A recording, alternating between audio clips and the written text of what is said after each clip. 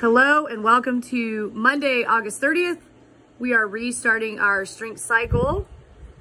You're gonna see the 5-4-3, 5-4-3, 5-4-3 rep scheme again, starting at 50%. If some people PR'd in the last few weeks, they could use their new 1 rep. If they did not, hopefully they've been logging things in SugarWOD and they can keep track. Big thing is to remind them that the first 5-4-3 is truly a primer, and we're not trying to win SugarWOD on that first round. Otherwise, they may not be able to actually find that 2-3 rep at the end. So every 2 minutes for 9 sets, that's 18 minutes, 5-4-3, 5-4-3, 5-4-3 power snatch. I think it's fun on the higher reps to maybe teach a little bit of a touch and go, just to kind of give them a chance to actually practice barbell cycling without it being in an AMRAP. But everybody's obviously welcome to do singles, especially those more focused on their strength. For your super newbies, at Native, we've been having just super new people walk in. A power snatch from the ground might be a little bit difficult. So I may add some reps and do something from the hang, maybe like an 8-6-4 hang power snatch or something like that, just where they can get a little bit more practice with less weight. So that's 18 minutes, and then you move into a real quick AMRAP. 9 minutes, 3 toes to bar, 30 unbroken double unders. It looks simple, but the reps are going to add up quickly on the toes to bar. 30 minutes of total work tomorrow, so that leaves you 30 minutes of prep time.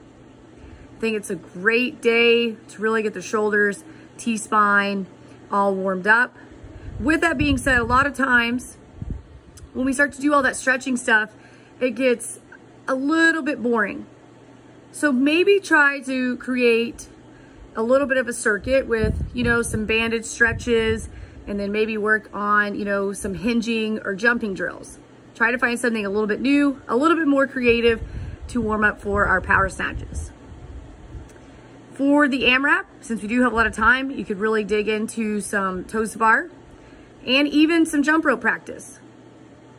A lot of times, when I have a lot of time, I can actually go over double unders.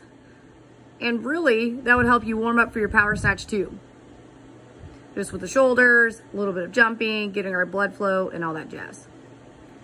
Let's try to have them pick a toes to bar option that they can sustain, for even 12 reps in a row. Toes to rings are gonna be a great option. Toes to almost bars are okay. Maybe even like a knees to elbow, something like that. And then if people have a hard time with their hands ripping, candlesticks, GHDs, a weighted sit-up, something like that. For the double unders, we're trying to go unbroken for those of them doing pro or RX. You could obviously scale it down to 20, 10. You could use the fat ropes or single unders if needed. So lots of time, come with the plan, fill up your time.